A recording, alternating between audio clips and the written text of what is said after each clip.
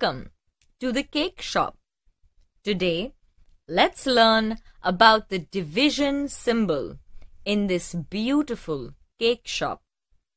Can you see these 8 colorful candles? They are divided equally into 2 groups. Now, we have 2 groups of 4 candles each.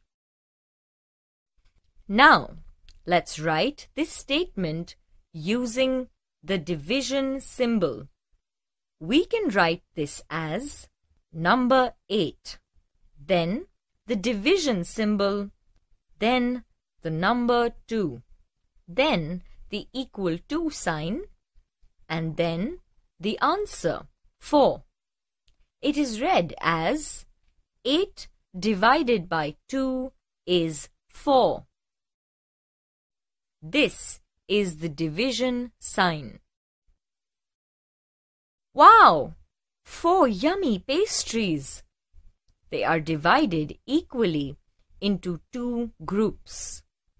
Now, we have 2 groups of 2 pastries each.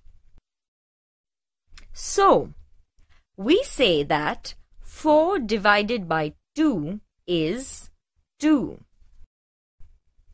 8 divided by 2 is equal to 4. And 4 divided by 2 is equal to 2 are called division sentences. Hope you had fun in the cake shop.